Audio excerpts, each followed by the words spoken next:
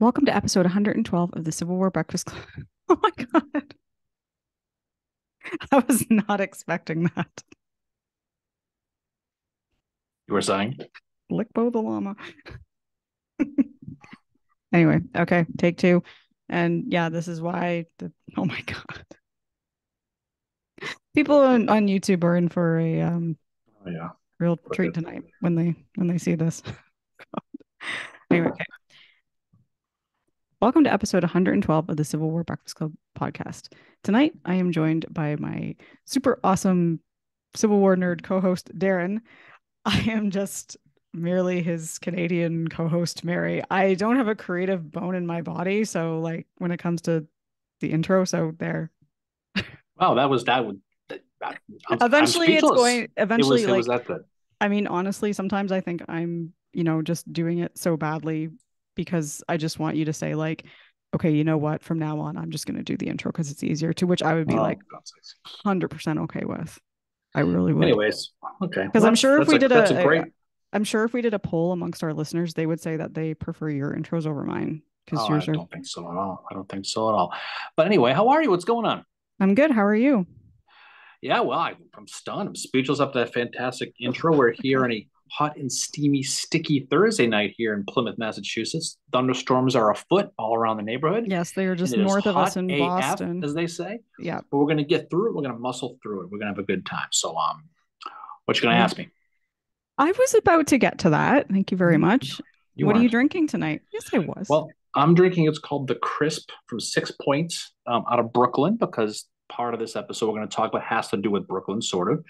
I don't have any New York mugs, so I have my proud Boston Red Sox mug because this is what the best I can do, Way to right? I stick it make in to New York. them. Yeah. Whatever case, it's okay. Anyway, so yeah, what's happening? What are you drinking? So I'm drinking Bengal, which is or Bengali, I think it's called, which is also at a 6 Point Brewing in New York. And honestly, like we did not plan that for tonight when we bought that beer last week and we had some left over. Like we did not plan for it to be New York beer specifically for this podcast, but that's the way it worked out.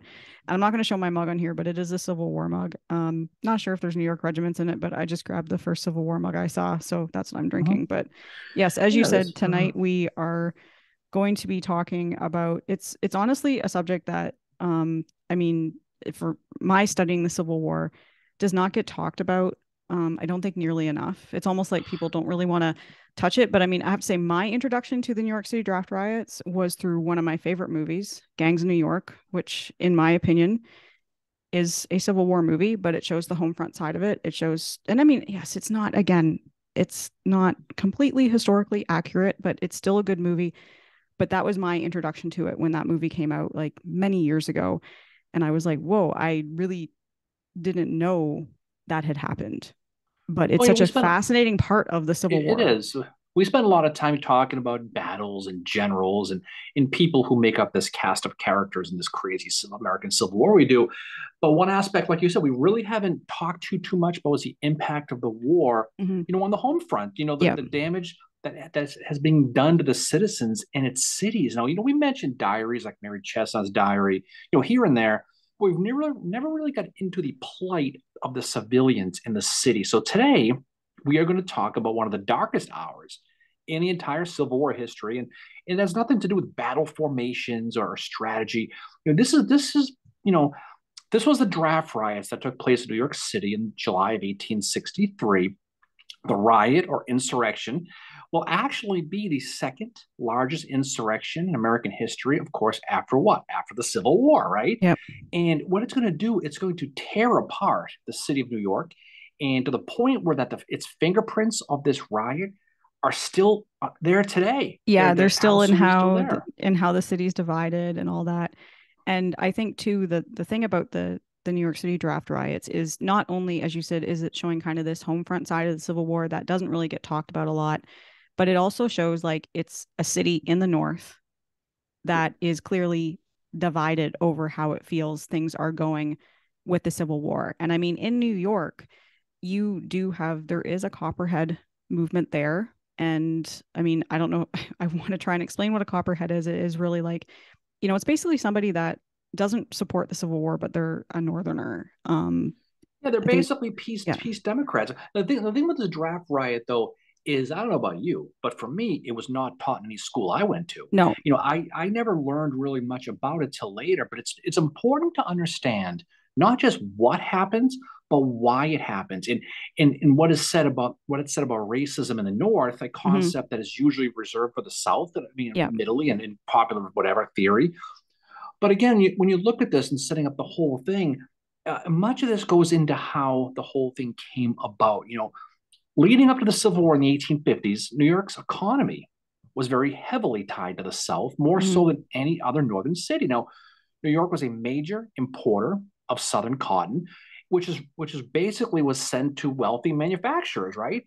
And a huge part of why New York was such a large manufacturing city was the influx of what? The immigrants, right? Yeah. That flooded the city throughout the 19th century. Now, if you look at some of the statistics in the census of New York City, they show that in 1830, 98% of New York's population was natural born. By Yeah. the 1850s, over 140,000 immigrants came into New York City, and the city's population swelled to over 800,000. The population of foreign born residents doubled in the 1850s. So when you jump ahead to the 1960 census, when you look at these numbers, 40% of New York City's immigrants were Irish, 33% were German. Nationally, 90% of immigrants who came into the United States in the 1850s, they came to the North because of why? Hmm. Because the slave labor that was in the South Yeah. made competition for jobs just about impossible. Now, Yeah. And that's an important part of that we're going to talk about with these riots is the job situation. As you said, that, they're coming here to the North because there's more opportunity for them for jobs, because in the South, you know, because of the slave economy, there's not those same job opportunities there. right. And the immigrants, they did a lot of what we call those grunt jobs today, right? They worked on the docks unloading cotton from ships. They did construction. They worked at the Dairy Queen.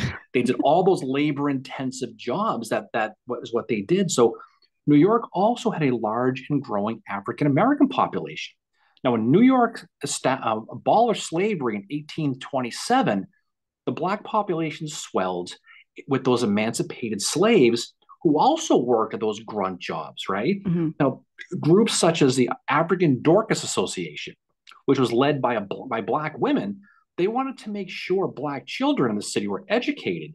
And so it was founded in the 1830s to help integration, right? Kind of like an early Freedmen's Bureau type Yeah, thing, that's run by exactly what I was women in saying. the Yeah. city, right? Yeah. But by the 1850s, tension between the blacks and these immigrants, mostly the Irish, admittedly, was Mm-hmm. growing due to that competition of the jobs you mentioned for that labor. And it's what it did is it started to flare up between these two groups. Now, what happens is you mentioned gangs in New York, right? Yeah. Gangs started to pop up in New York City at the time, such as the Irish Dead Rabbits. Great Yeah. name, right? Which is the one from And Gangs in New York, and right. the plug uglies. I'm trying to remember what Daniel Day-Lewis's gang was called. I think it was it the Natives? Something like, I don't remember to be yeah. honest, I need to watch that but movie again. but these gangs and these attacks on black laborers started to occur. 1857, the Dead Rabbit Riot happens. That's what it was, Hmm. and it occurred. It led to 8 deaths, and basically took the New York militia to put it down.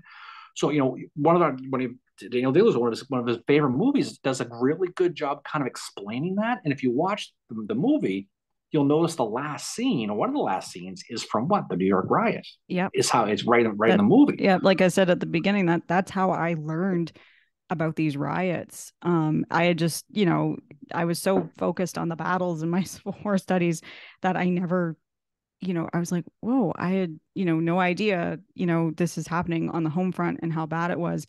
And just to like the impact that it, you can still kind of see today in the city with the divisions that are Oh, still no, there. no question.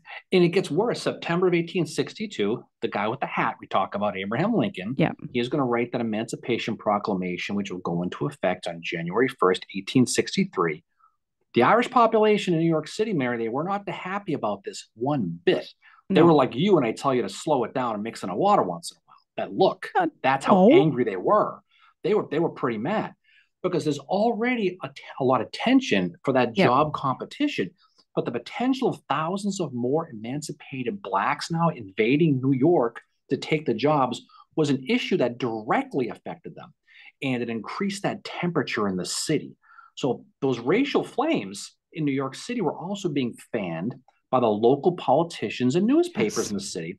Now, which catered to the Irish because Hmm. guess why? They could speak English. The Germans couldn't. So they Yeah. put a lot of this inflammatory language in the newspapers.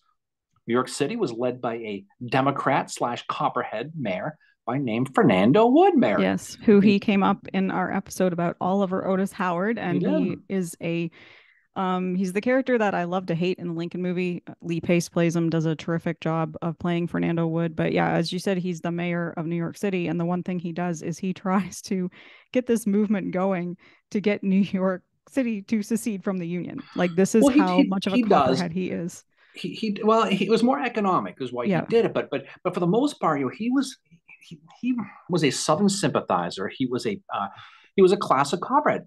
He was recently elected to his second term in 1860, thanks to the support from those Irish immigrants, Mhm. especially the Dead Rabbits, who helped push him his support. Now, Wood was a piece of work. He just was. He was a Philly native. This probably explains why he's so angry all the time. And he's going to get married 3 times and have 16 children in his life.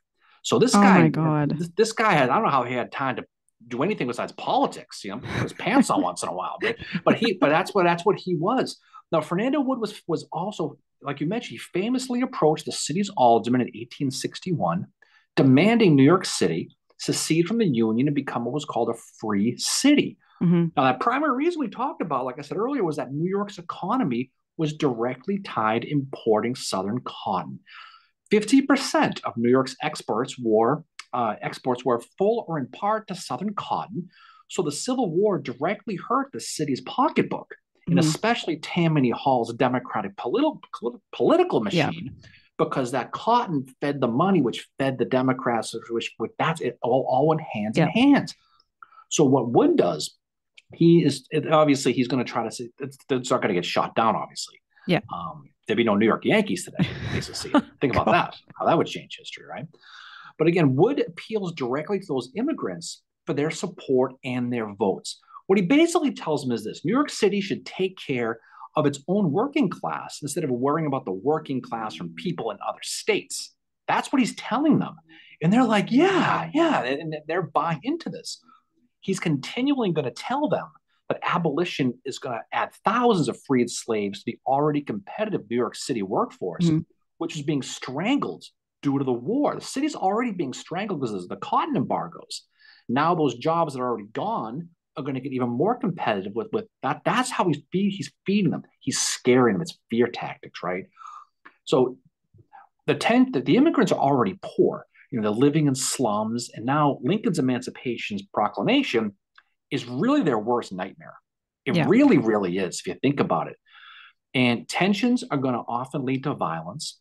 March of 1863, white immigrant dock workers are going to attack 200 black laborers and their families. So you're going to have it's this perfect growing storm, right? In a nutshell, summer of 1863, New York City was a powder keg.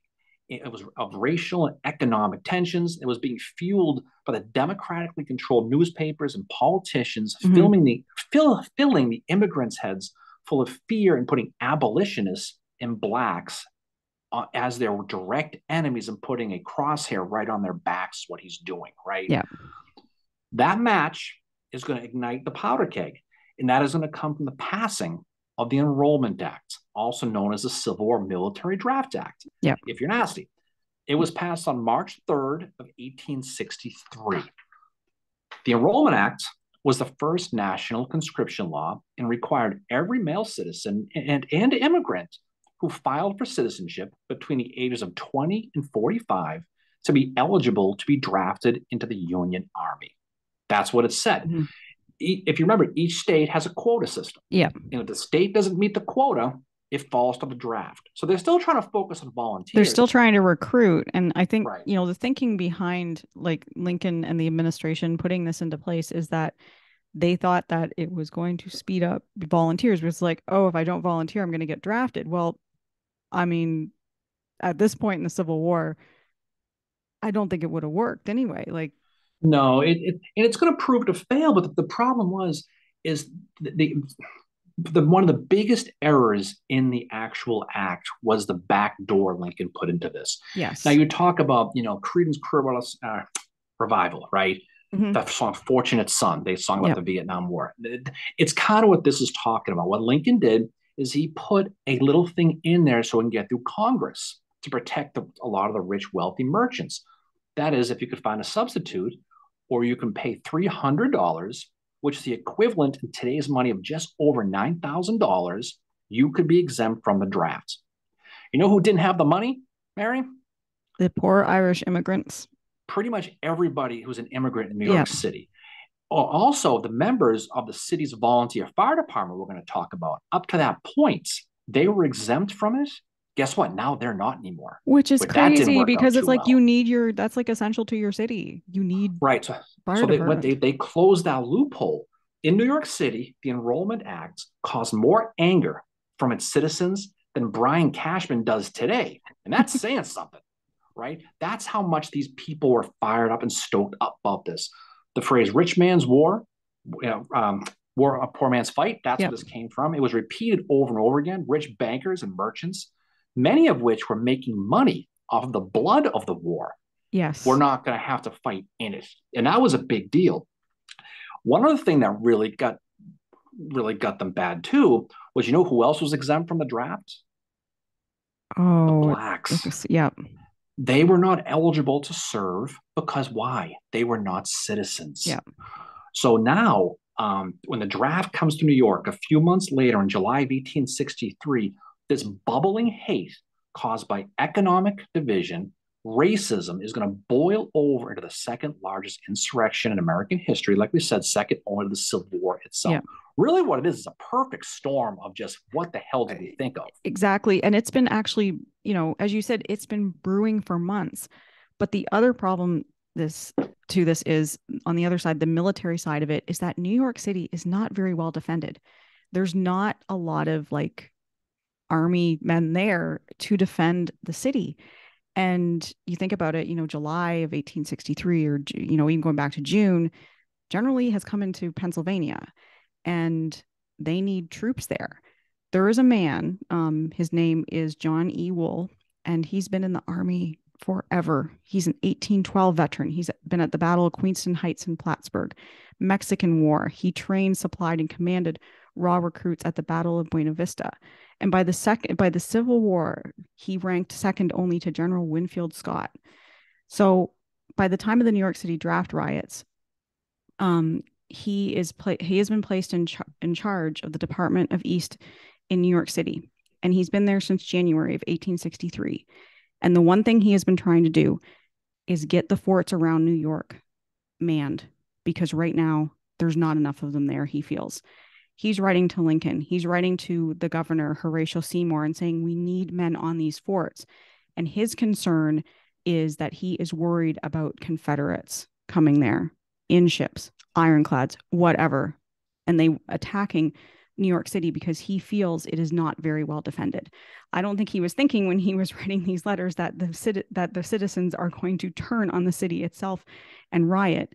But John Wool has been trying, for quite a few months now, saying, I need men here. And he's not going to come out of this looking very good, unfortunately. But, like I said, he's told the Lincoln administration, he's told Governor Seymour, and the one criticism of him is he's 79 years old. And that's the one thing they're Yeah, saying. He's too old, he's frail. And that's the one criticism that comes out of this. And, at one point he wrote General Lorenzo Thomas, and he said, all the artillerists of the city have been sent to Harrisburg. A regiment of infantry will be forwarded today. I have asked the governor of New York to send me a regiment or less of state artillery. I have received no reply. Brigadier General Sprague says it will be difficult to get them at this moment. If I send you the two companies of artillery numbering 155 effective men, one shall only have 460 enlisted to man the guns of 9 forts, including Governor's Island. And he's talking about these forts that are around New York. And he's saying, we need the manpower here. So going into these riots, they don't have that kind of protection that they need from something like They this. they don't. The New York militia, for the most part, was sent to Pennsylvania, like you said, to fight Gettysburg. They were all spread all over the place. So on Saturday, July 11th of 1863, this first draft is going to be held. And it's going to be held at the enrollment office in New York City on 47th and 3rd Street. Currently, the site of Rossman Farms, a produce wholesaler, in case you're in the area. If you want to see history while picking up a fresh tomato, that's what you're going to do, right?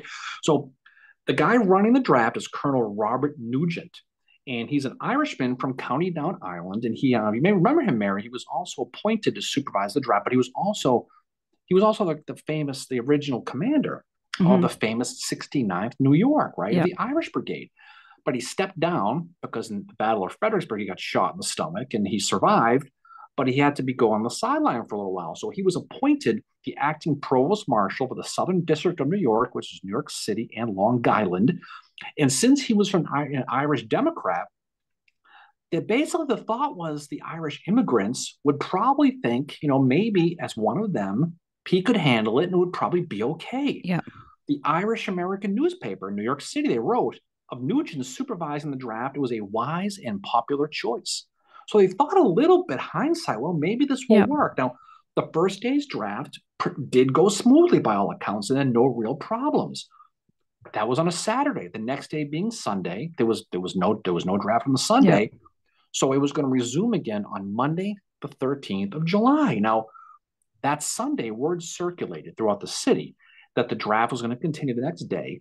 So most shipyards and factories decided to close that day as basically a day of protest. They were Mm-hmm. going to shut it down. They were going to protest the Enrollment Act. That's kind of what they were going to do. So before the enrollment office opened on that Monday morning, a mob started to gather, and they were waiting outside for the draft to start.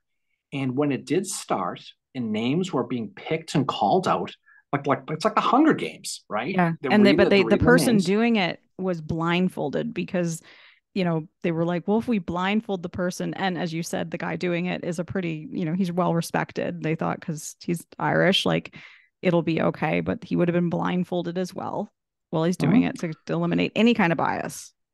Yeah. So as they're starting to read the names, the German and the Irish immigrants, mostly Irish, were in the crowd, and they're getting more and more. It's growing very, very Yeah. uneasy. Now, Nugent, remember from that first day's draft went smoothly. He didn't think too much of it and didn't anticipate anything was going to come out of it. But all of a sudden, someone in the crowd, they do what? They fire a gun. And all of a sudden, all hell broke loose. To quote Ron Burgundy, that really escalated Yes, quickly. it did. It And goes from like like you said, like name calling to all of a sudden it's like rocks and bricks. And I think in the movie Gangs of New York, it's just this brick that goes through the window, and that is what starts it off. Well, they lose it. I mean, it was we're just waiting for that flashpoint. The enraged mob immediately attacks the building where the draft is being held in the Ninth District Provost Office, and to stop it. And what they're going to do is they're going to burn it to the ground after destroying all the draft paperwork, and they're going to cut the telegraph wires so the authorities can't call anybody for help. That's what Mm-hmm. they're going to do. Now, like you said a little while ago, New York City is very vulnerable at this point with the fact that state militia, like I said, is in Gettysburg. Yeah. There's the city's only defends it at that moment by 1,400 local police. That's all it is. Yeah. The mob had no problem pushing through these guys. And the fire department at the time, like you mentioned, was only a volunteer one. They weren't a professional one. And part of the fire department was part of a gang called the Black Joke. Yeah. That was the name of the gang. And so when two of the members of the Black Joke heard their names called for the draft, the firemen, instead of helping put out the fires, they joined. Yeah. They said, "The hell with this! We're going to do this." Because don't forget, they were exempt up to that point. So to hear their names, like, what the hell is going on? And they just lost it. So one of the policemen who did arrive at the scene, who happened to be the superintendent of the Mm-hmm. police, his name was John Kennedy. Not Yeah. that one, by the I way, Mary. Different John no, Kennedy. I remember that. That's an interesting thing about this is the police superintendent is John Alexander Kennedy, and He is, and he's he's gonna as arrive Irish as there. they come. He's And not so in he uniform right. when he arrives, but the mob still recognizes him. They recognize him, they chase him down and beat him senseless, and they take him out of commission. He's done, right? Colonel Nugent, he's going to find out what's going on at this, and he's going to be stunned. He immediately sends 32 soldiers from the Invalid Corps, those soldiers who were slightly injured, but they Yeah. couldn't go fight, but they had to defend. So he sends them to help out the situation. But unfortunately for them, they were also attacked, and two of those guys got killed. And basically, anyone they sent down to help quell this riot got pounded. They Yeah. just got jumped, and they just the Donnelly clubs working them and the rocks. That's what they were doing, right? And so basically, you had an unusual small number of people trying to stop this wave of hate and anger that's been boiling for years and years and years. And once the riot got going, it didn't stop. No. After destroying the enrollment office, they looted stores. They tore up the railroad tracks. They destroyed, like I said, every DQ in the area, burnt, gone, blizzards for nobody. Yeah. And so when they started cutting those telegraph wires, and the words began to basically seek out, well, what was going on was they started to seek out now the people they really wanted to get. Yeah. And that was Like the abolitionists and the blacks. and the Republican, they went after Republican Right, the newspapers, is Republican where abolitionists. they actually went after the Bull's Head Hotel as well and burned it down because guess what? They would not serve alcohol to the rioters. They wouldn't give They're the they like, wouldn't give the no. drunken rioters already more alcohol, so they burnt the place down. But what happens is it turns on the movie The Purge is what it Hmm. kind of does.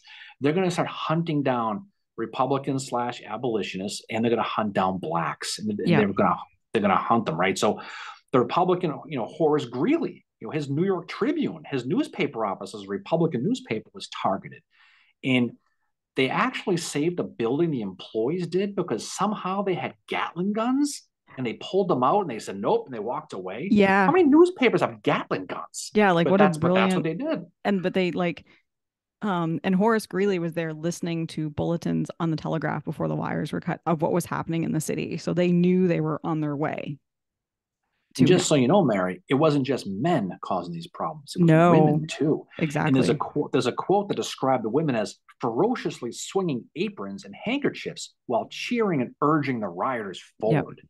Right, so it was everybody. George Templeton Strong, he's got a very famous diary. He's kind of Hmm. the northern version of Mary Chestnut. He was a rich New Yorker who happened to pay that $300 thing to get out of it, by Yep. the way. He wrote of these rioters, he called them the beastly ruffians, are masters of the situation of the city. Now, what's funny, by the way, speaking of George Templeton Strong, he wrote in his diary of paying the fee to get out of it. He Yep. wrote, "I paid a big old Dutch boy of about 20 years old to be my alter ego." I mean, you kind of realize why they hated these people, Yeah, like right? it is really like it's definitely like rich man's war, poor man's fight kind of thing, right? Like here he is writing about like, oh, I was able to pay someone off, and like it's totally like the war is not really touching them at up to that point, Yeah. right? But now they have to face it with these riots. Mhm. You mentioned Wool earlier, but one other guy who helped, who from the army who did arrive, another old dude, a 67-year-old guy from Rahway, New Jersey, and a veteran of the Mexican War, a guy named General Harvey Brown, Hmm. and he was also part of that New York Harbor Yep. leadership over there. In Brown, he's going to arrive at the police headquarters and sort of help out, but what he kind of does is add a sense of calm, Yeah. because Thomas Acton, he replaced John Kennedy. So he's the police chief, and he's kind of bouncing off the walls, kind of like, oh, Howard over there at the, Yeah. the At cemetery cemetery. gatehouse, right? That's kind of what he was. But what Brown does is kind of settle him down. And so, as I said earlier, the mob is going to start basically targeting these African Americans. Yep. And there was probably about 12,000 blacks in the city at the time. They were spread all over the place. Yep. And so, about 4 p.m. on that first day, a mob of 400 gathered outside the Colored Orphan Asylum on Fifth Avenue near 43rd Street. Yep. Many carried torches. They chanted "Burn the End's Nest" as Yep. they were doing it, and they torched the building. Inside the building was 223 black children. Yep. Now, fortunately, they were led out of the building from Yep. the savannah by ironically, They by all got a young Irish kid named Paddy McCurdy.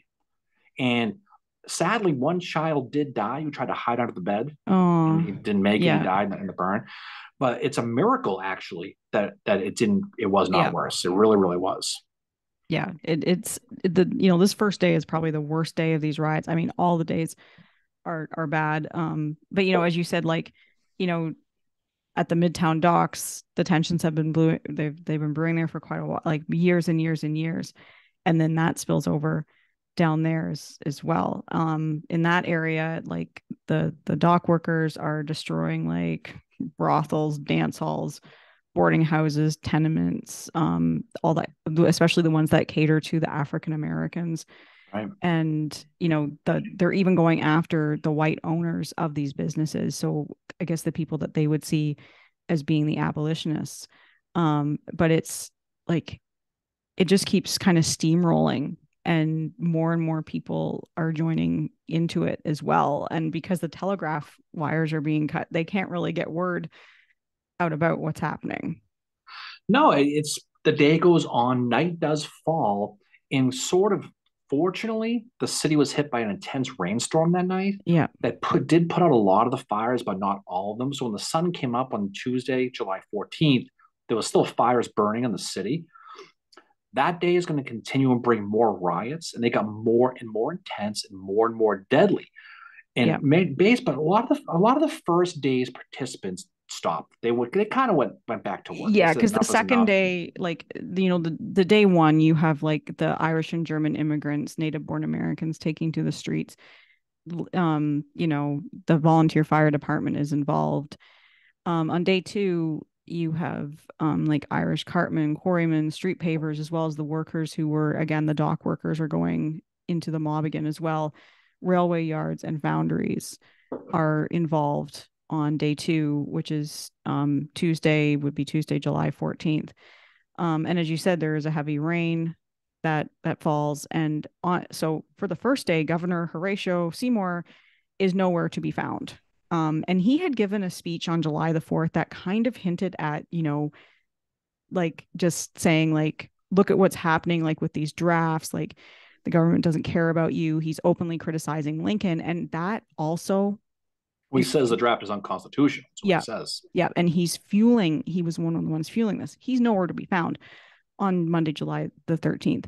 But Tuesday, July the 14th, he does arrive and he speaks at City Hall, where he does try and then this is where he says, like, this conscription act is unconstitutional.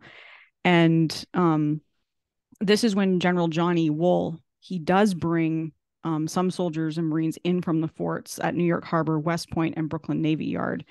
Huh? And this is when he orders, he's sending, Lincoln administration, anybody he can, he's sending telegrams out saying, you need to send these militias back because we need them here. He does. Horatio, Seymour, he's an interesting guy too because Yeah. he uses the moment to politicize, and Yes. he blames the Republicans for it. Ironically, he'll run and lose against U.S. Grants for the White House a couple of Mm-hmm. years later. Yeah. But that second day though, they they continued to target the blacks, and there were a lot of really bad stories about what happened on this day, but it's important to tell them because it adds context to the Yeah. entire thing. So, there was a black guy. His name was Jeremiah Robinson. He tried to escape the city to Brooklyn by wearing his wife's clothes, right? But he was discovered and was murdered by the mob right in front of his wife, right? Yeah. And William Jones, he was another escaping black. He was killed and he was left to rot in the street after he was attacked after going to the store to buy bread for his family. Yeah. And that's how And his they bo- identified him. His body was because he had the bread. because he had bread under his arm. That's how they Yeah. found him. There was a black woman who testified that the mob broke into her house on East 28th Street and literally threw the baby out the window. Mm-hmm. When asked if any other blacks were in that building, she told them that they were hiding in the basement. So you know what they did? They broke the water pipes, locked the doors, and drowned them in the basement, flooded the Oh basement. my God. Most of these stories come from a book it's called Yeah. Volcano Under the City, right? It was a guy named William Osborne Stoddard. It was the 1880s. So some of these stories you're going to take with a grain of salt, but that's what they were talking about. All day, most blacks remained in the city, or in hiding in the city rather, as the mob continued to hunt them down. They were also looking for wealthy people too. they would yell "Down with the rich," and Yeah. if they saw a guy dressed well, they'd yell, "There's a $300 man." And when they chanted, they found one. When they did find a guy who had some money, they beat the hell out of him. Yeah. And so these burnings continued throughout the second day. The mob actually came upon something called the Union Steamworks, which inside of it was filled with rifles and ammunition. But fortunately, before the mob got inside, the cops got there and took all that stuff out. But um, you mentioned before at this point, slowly but surely, you're going to start to see troops coming into the city. Yeah. And more help came. There was 150 basically green recruits from the 11th New York Volunteer Infantry. And they showed up under the command of Colonel Henry O'Brien, Mm-hmm. along with 200 police. O'Brien's men loaded 2 cannon full of blanks and fired on the crowd, and also told the men to fire their rifles in the air. Just Yeah. put a scare into these Yeah. rioters. They're just to kind of, because they don't, it's like they probably don't want to kill people, right? Because But things have guess been what bad enough. happens? People They die. killed 2 boys on the roof Yep. watching. Yep. And that fires them up too. When the rioters found out O'Brien was in charge, they went and they found him. And about 2 o'clock in the afternoon, he was discovered by a mob of men, and he was tortured to death right in front of everybody. They just Yep. tortured him and killed him. Now, by now, those politicians were, like you said, were in complete spin control. And Seymour didn't help. He really didn't. No, He because he's going pointed there his to kind of finger. incite that, he's inciting things more. And it's like he shows up, he's not there the first day, and then he shows up on the second day, says the draft is Yeah, unconstitutional, which is not going to help any at all. he's not even a West Pointer. No. He's here for the votes. That's kind of what he was. Yeah. He was there basically trying to fire up the mob and blaming the abolitionists, the Republicans, as well as the peace Democrats. They're trying to blame everybody. New York's mayor, like you said, a guy named George Updike, he is going to get a hold of Stanton and wire and say, "Send guys, we need guys." Yeah. And those 4,000 guys do finally get there. Those guys from Gettysburg and West Point and some other Mm-hmm. guys all kind of come down there after a forced march. But what was it? One of the regiments, this is fascinating to me, one of the regiments that actually went, it was forced march from Gettysburg, was the 27th Indiana under Colonel Yeah. Silas Cosgrove. Now, these were the guys 2 weeks before who lost a third of their men charging Lower Culp's Hill with a second mass Yeah. on early July 3rd. And now they had to go to freaking New York City to put down this riot. Could I mean, you they just imagine like being in that, like, it's like, okay, you just went through this terrible battle, and then it's like, okay, now we got to go to New York City because the people are not happy there and they're rioting. Yeah, there's no rest for the weary. The 65th and 74th New York National Guard, they're going to arrive, and their soldiers, for the most part, are Irish. Mm-hmm. But they had no sympathy towards their Irish brethren ripping up the city. Sergeant Peter Welsh, he's of the 28th Massachusetts, and the Irish Brigade. He's a carpenter from New York City, and he just got back. He just finished fighting at the Battle of Gettysburg, and he's going to write to his wife, "I have read of the disgraceful draft riots, and the conspirators should be hung like dogs, and authorities should use canister freely on these bloody cutthroats." So it wasn't like this was a Irish kind of jumping on board. They wanted this thing stopped. Yeah. So despite this military presence, the attacks on blacks continued, and Yeah. houses are broken into, and being searched by the mob. And the rioting Landlords is spreading as well too. I think to begin it's in Manhattan, right? New But York then it City at starts. that point went about as far as the north side of Central Park at that point. Yeah. That's kind of where that area went. So everything below there, it's spread throughout the city. But then it White starts to spread to Brooklyn and Staten right, Island right, as Staten well. Island. So Yeah, what happened? Staten Island. Yeah. So what happens is the white landlords are going to start kicking, "Get out of here, because I don't want my Mm-hmm. house burnt down." And basically there's that story. There's a story that we're going to talk about, about Abraham Franklin, right? He's Mm-hmm. a 23-year-old guy. He's a black guy, and he is going to go to church to pray with his mother for their Yeah. safety, because she's nervous. So they're going to go to church together. The mob is going to break in and bring him outside, and they're going to drag him up the street, and they're going to lynch him from a lamppost right in front of her house on 33rd Avenue. The thing about it, though, with this story is it gets worse with this guy. Yeah. A 16-year-old Irish kid named Patrick Butler, okay? He's going to cut Franklin's dead body down. He's going to remove his pants and drag the dead Franklin up and down the street from his genitals and drag him as the crowd cheers and laughs. That's what this riot All was. while his mother can see it happening too. Right? Can you imagine? I mean, it's just. I mean, at this point, at the end of the day, it was mayhem. The Yeah. mob gathered. East 19th Street. There was some military gathered there, so the mob kind of attacked them. At this point, the troops are going to unlimber cannon, and they're going to begin to fire grape shot right into the crowd, while citizens in nearby windows are armed with pistols firing upon them. At that point, the troops say, "Let's get the hell out of here." Yeah. But they're also ordered to return and hunt down these sharpshooters unmercifully, and use canister freely on these people. Now, remember, this is in the streets of New York City, Yeah. where the military is fighting the citizens, and no one knows about it historically. It was just, And it's it's just happening this, and too, it's happening in a northern city as well. And it shows right, you just and how divided even some of these places in the north were. this is after the victories of Vicksburg and Gettysburg, Yeah. and things were kind of looking up. But this is happening in an American city, which is just it's unfathomable to even Yeah, think it's about. crazy. And it's on Wednesday, July the 15th, that Robert Nugent, he receives word from his superior officer, you know, let's postpone the draft. Well, they're smart. They realize they got to slow this Yeah, thing down because it's like maybe more let's just postpone it. more Union regiments are arriving in the city, and by nightfall, it does seem like the riot's waning a little bit. I mean, Yeah. not really, but it sort of seems like it is. As a matter of fact, Mayor Opdyke, he's going to issue a proclamation saying the riot's over. But he came across like Mayor Larry Vaughn from Amityville dismissing the shark problem. Is kind of how he came across when he did that. And jump ahead now to Thursday, July 16th, Yeah. right? Basically, it came in New York City, did begin to return to normal at this point. It really was slowing down. The streetcars were reopened, all the Mm-hmm. telegraph lines were repaired.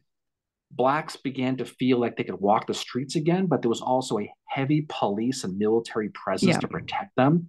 But sporadic violence did pop. It did Yeah. happen from time to time, but it did feel like it did slow down.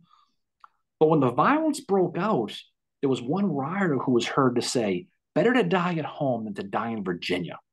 Yeah. That was kind of the mentality of what was going on with this. Yeah. There was So, Northerners with that mentality because they're so far removed from what's happening. And they, it's like in the movie Copperhead, which is an excellent movie. The attitude is, why should I care about what's going on in Virginia if I live in New York State? yeah, exactly. And when it's all said and done, the death totals are inconclusive. Even today, Yeah. no one really knows. Most historians put the death number at around 120. Basically, only out of those 120, 12, there's only 12 of African Americans who were killed, and the rest were the rioters. But the problem is no one really knows because there were No. some bodies that were just thrown in the river. There was one that was thrown on the ground and burnt into ashes because they didn't never wanted to see him in the neighborhood again. So Yeah. they destroyed his body. Oh my There gosh. was some families who buried them in the backyard, just never said. So there's no one really knows. I mean, No. it's 120 is the accepted number, but I wouldn't be surprised if it was much They higher. say there's more, and the damage was in the millions upon millions of dollars. So like at the time during the Civil War, so we're talking $1863, it's $1 to $5 million, which today is, you know, 17.6 million, maybe upwards of even as high as $88.2 million in damage is done during these riots, I mean, in this was today's this was dollars. this was not a Tuesday night in Goderich average street What? fight, Mary. This was a full metal jacket cluster Yeah. situation that went over 4 days. Now, in the city, Republicans they wanted several peace Democrats to be arrested for conspiracy, but Lincoln decided, you know, let's leave those decisions up to the locals. I don't Yeah. want to touch this. He wanted nothing to do with it. So since the rioters are mostly Irish Democrats, and the Democrats needed the Irish votes, what happened? They basically got off scot Yeah. free, including the people who killed, a lot of these people Yeah. that they know about. And so basically, for the most part, guys like Abraham Franklin, the guy who was killed and mutilated and dragged up the street. His death went unpunished because they weren't going to prosecute people who they needed for the votes. And that's one of the ugliest situations about it. Yeah, it's such a, there's a lot of ugly things that are happening in this part of the Civil War that's not talked about very much. And they do resume the draft on August the 19th, and it was completed within 10 days without further incident Well, at all. they did, but what this kind of thing, it really added a lot of political power for the war Democrats in New York City. Yeah. It rose, guy William Tweed, the guy they called Boss Tweed, he kind of rose from this, and he's supported by the Irish, by Tammany Hall. They blame the Peace Democrats for the insurrection, and it helped consolidate all their power in New York City Hmm. and create that continuing monstrous political monster that is Tammany Hall. Now, when the last fire was put out, the last shot was fired, New York City was able to put itself back together again. And very similar to 9/11, the community actually kind of came together They did. to help everybody. There was a black newspaper, it was called the Anglo African. They wrote about where blacks could get aid. And on July 25th, they announced the formation of a committee of merchants. Now, this was a new charity organized by white, wealthy New Yorkers to do what? To help assist black victims of Mhm. these riots. The Committee of Merchants helped raise and give money to several black businesses, like a guy named Albro Lyons. He was a black merchant who ran a ship outfitting company, and his entire business was destroyed in the riot. He received $2,000 from this group, which is a lot of money. Yeah. $10, a lot of money, right? That's kind of how it was, right? Funds were basically raised to rebuild that orphanage that was burnt down, Yep. and like a lot of the other sites of violence. But despite all this, many black residents that fled Manhattan, they never returned. Yeah. 20% of Manhattan, them flee the city.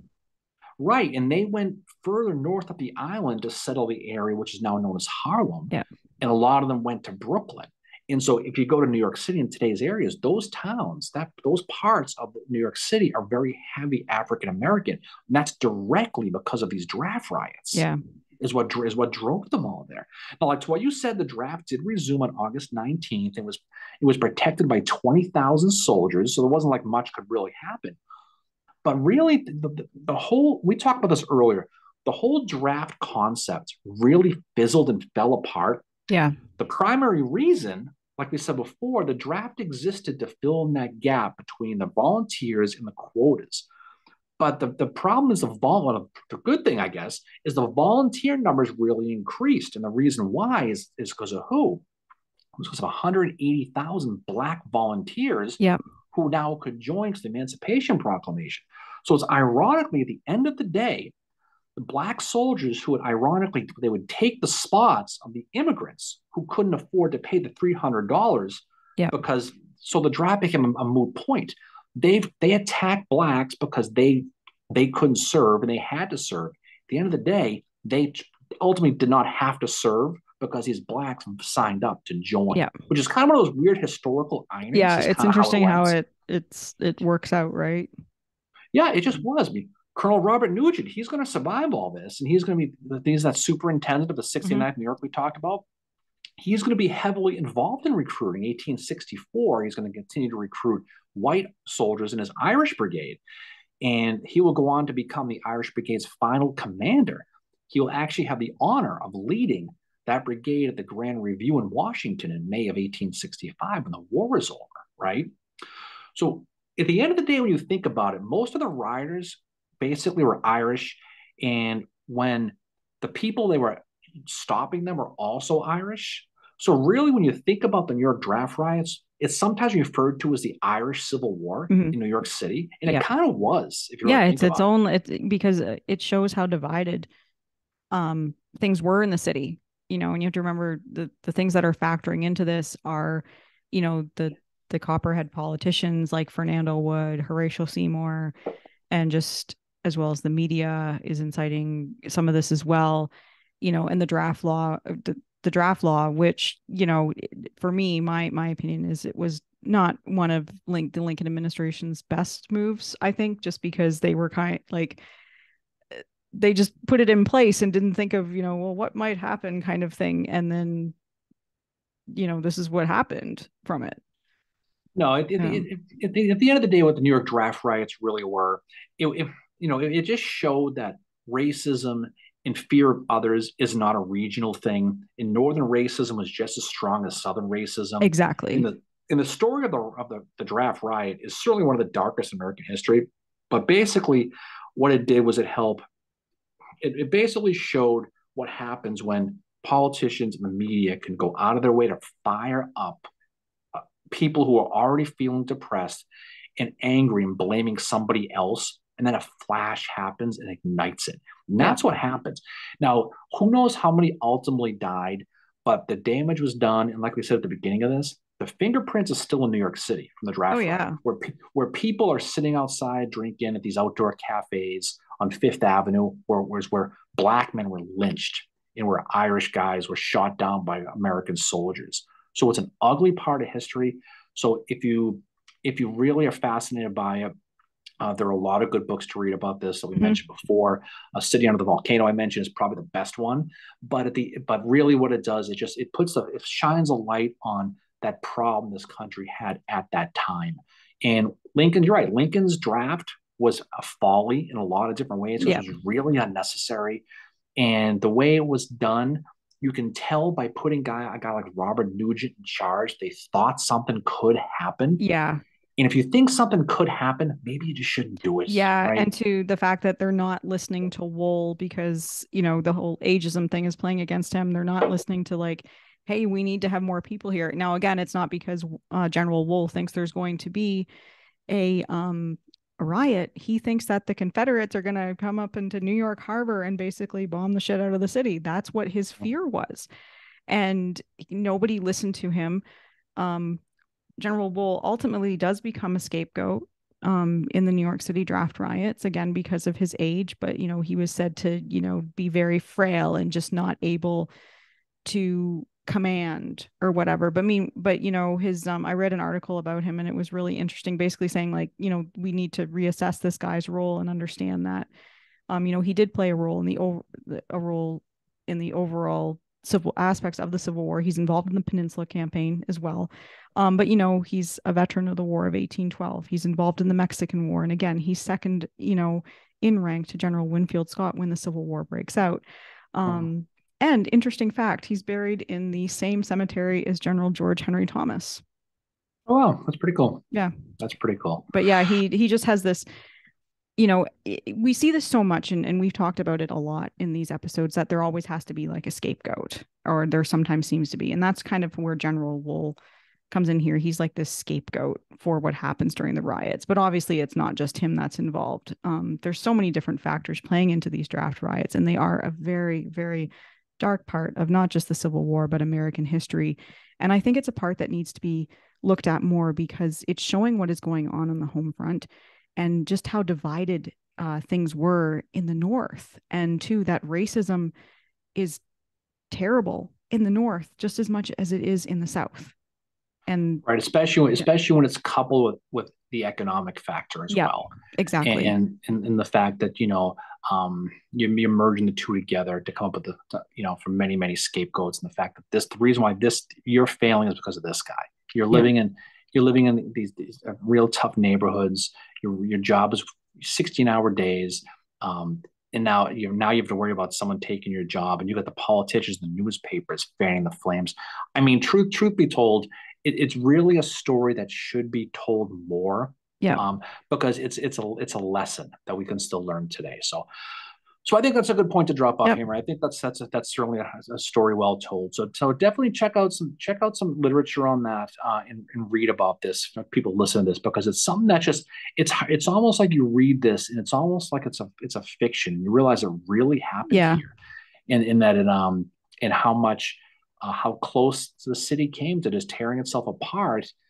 And at the time, things were going well here in the East in the war. yeah. And You have to so think that, Vicksburg has happened, Gettysburg, it's two victories for the Union, and it's, there's this part of the war that is basically, I don't want to say it's being ignored, but it's not really talked about.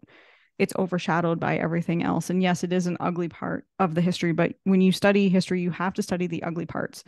of it too. And this is definitely one of those. And, if you haven't seen Gangs in New York, or it's been a while since you've watched it, definitely watch it. Again, take a lot of it with a grain of salt. It's not 100% historically accurate, like anything, but it is a good Civil War movie about what is going on at the home front in New York City. And near the end, they do the riots, and it's pretty graphic what Yeah, they it just show. that long-term bubbling hatred exploded Yeah. in those 4 days in July of 1863. So it's a history that really, really needs to be studied. So what's coming up for us next? What's next? So our next episode, hopefully dropping next week, if not the week after, just depending on our schedules and stuff, we will be talking about the Battle of the Crater, which, again, not a great day for the Union Army or General Burnside. Nope, nope. It's going to be another tough one, but it's a good story to tell. I mean, people who study Petersburg know the story of the Crater with Ledlie and Burnside and USCT soldiers and everything that went on that. So we'll get back to battles. We'll talk about that.